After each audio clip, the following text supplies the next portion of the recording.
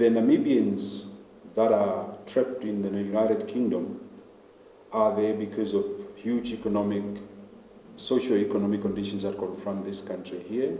They are seeking asylum for reasons known to them.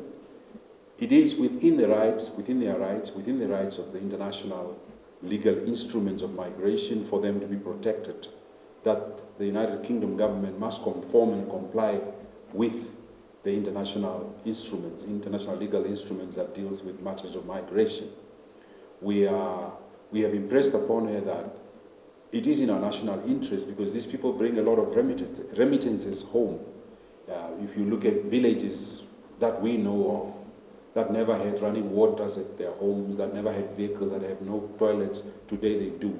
That never took children to universities. Some of these young people are working.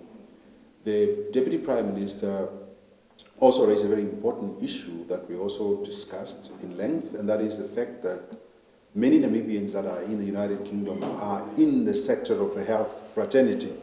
They are working in the health fraternity, and it is a positive thing that Namibians are working in that sector. We were trying to impress upon her whether Namibians cannot get additional special visa for the period that this matter is under discussion.